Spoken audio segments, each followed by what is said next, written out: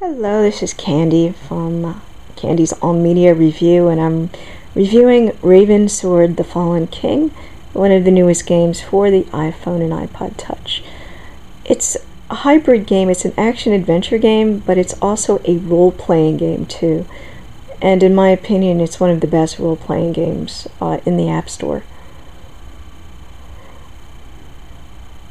The game has beautiful graphics. I have to give major props and kudos to the two guys who developed this game for Chilingo. Just absolutely gorgeous. The controls are very basic. You have a joystick here.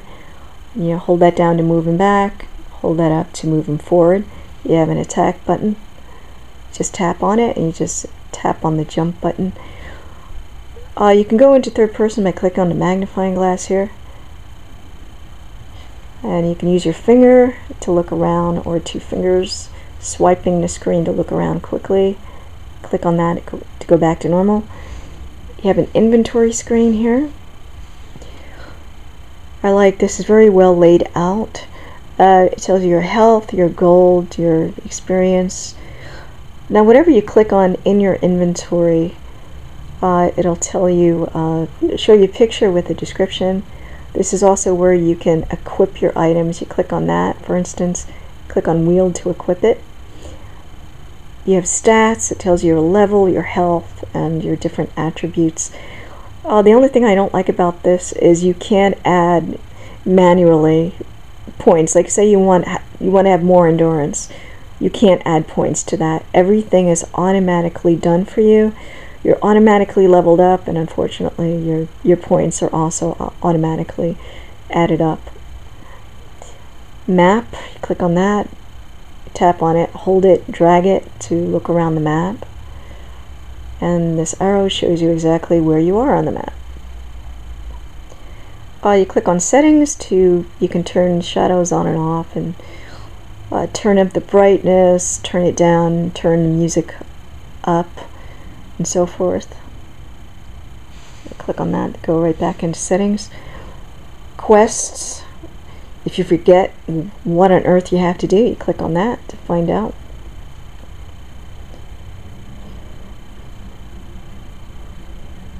Now, to speak to people, you just tap on them.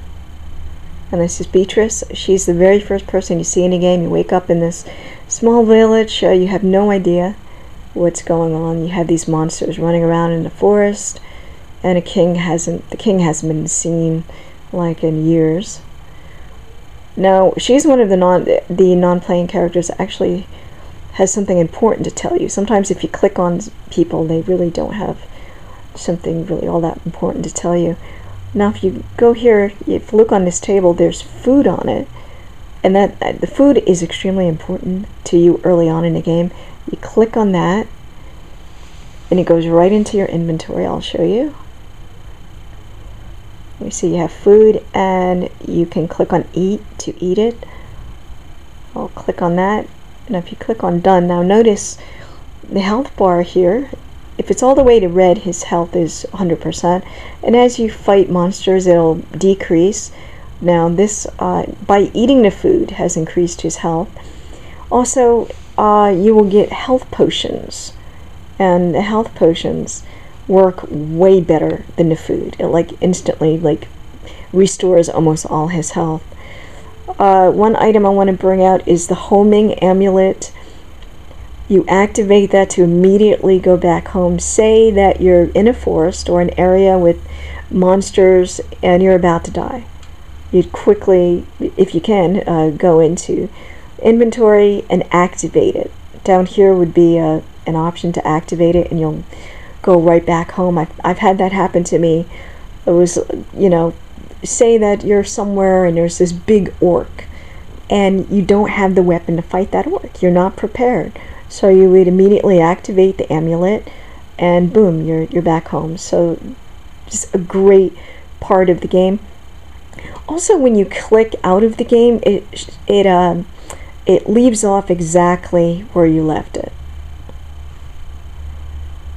Now I'm going to show you a way to get food. Now he picked up the food on the table. Now you can keep getting food. I'll show you. I'll make him go back outside Now this arrow up here indicates a place where you can enter. If you don't see this arrow, you can't go in. We'll go make them go right back in. And the food is right back on the table. You tap it, goes right into your inventory. You can keep doing this to keep loading up on food to restore your health. You're definitely going to need this. It's a very easy way to get food.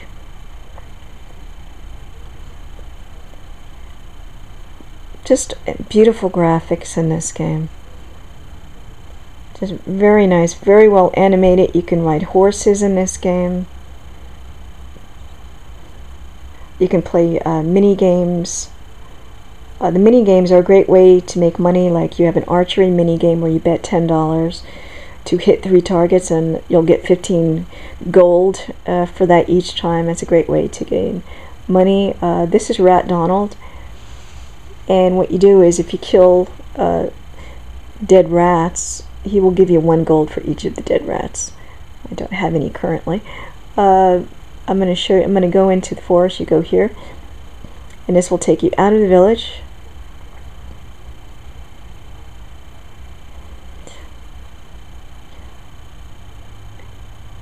And we'll see what there's a boar.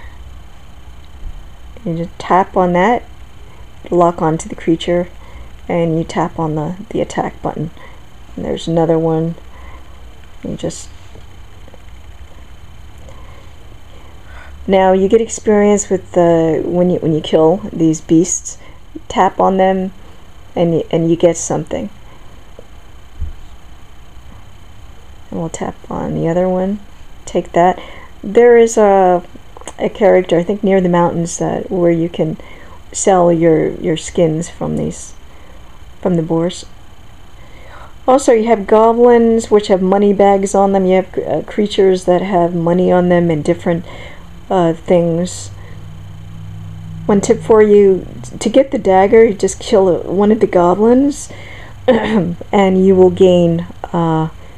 And you will get a money bag and a dagger. So that's an easy way to get a dagger. I like the combat system because you can lock on to the creature. The only thing I don't like is when you have multiple creatures. It's difficult. It's kind of awkward. And I also like about this game, you don't die and have to start a new game. You just go right back to that room with the food on the table. You can, I don't remember if I mentioned, but you can ride horses in this game. I haven't gotten up to that point yet.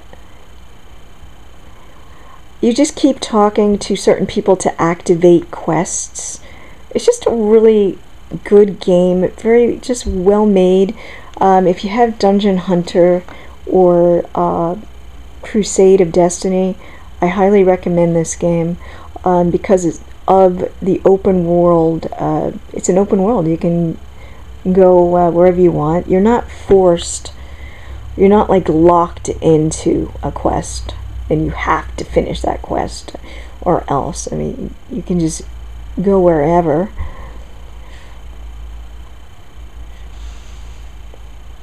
And the blacksmith, you can buy things.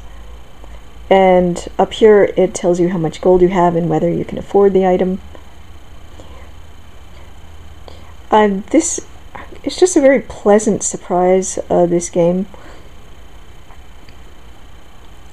If you're a role-playing game, there really is no reason for you not to get this game. Another con of the game is that you can't customize your character. You can't be like a mage, for instance, or a healer. But the developers of the game are working on more stuff, so that maybe that could be implemented. But despite these things, it's just a fantastic game. For me, there really isn't much to not like about the game. It's beautiful. It'll give you like 6 or 7 hours, depending on how much time you put into it. I highly recommend it. It's $6.99 in the App Store. I mean, what are you waiting for? Buy this game.